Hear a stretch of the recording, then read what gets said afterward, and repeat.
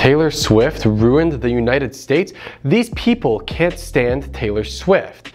Taylor Swift has become a billionaire. Kamala Harris supporters are done with all of the praise that Taylor has been getting for her ethical billionaire status, especially after Taylor was ranked just 2 spots behind Kamala in terms of world woman power.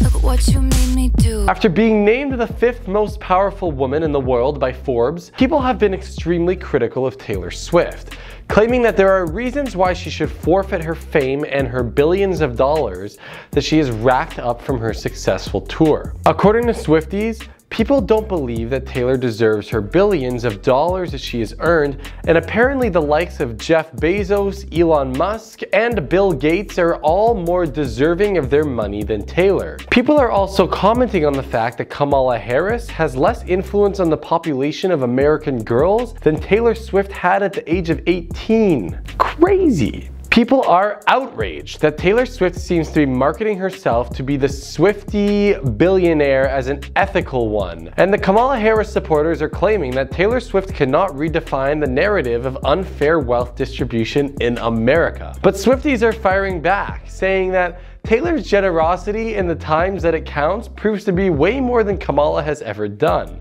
And Taylor deserves to be ranked where she is on the Forbes list. Taylor Swift recently handed out life-changing bonuses and gifts to the people who are helping her put on her beloved Eras tour, such as all of the truck drivers who she gifted $100,000 to each. And Swifties believe that all of this generosity makes it difficult for capitalist powers, influential media organizations, and corrupt politicians to like Taylor. See, while Kamala Harris has not yet commented on Taylor, the Kamala supporters have expressed their opinion on Taylor's power-hungry billionaire status, claiming that there's no ethical way to be a billionaire. In fact, by being a billionaire, that itself is extremely unethical, since you are directly contributing to the unfair distribution of wealth nationwide. Another point that these anti-Swifties have brought up revolves around Taylor's marketing technique, such as the promotion tactics and the manufacturing of her Eras tour merchandise. Many are speculating that Taylor's merch is manufactured unethically in Honduras,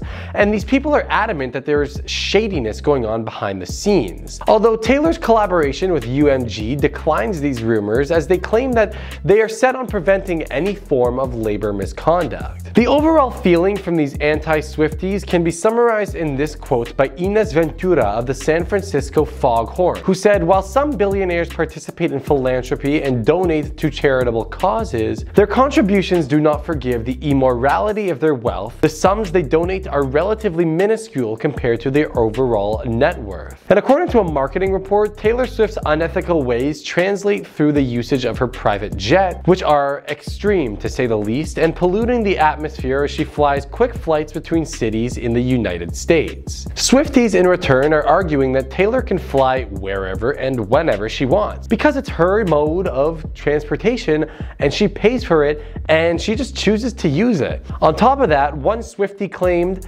"We drive cars and ride bikes or take the bus, and Tay-Tay flies. So what?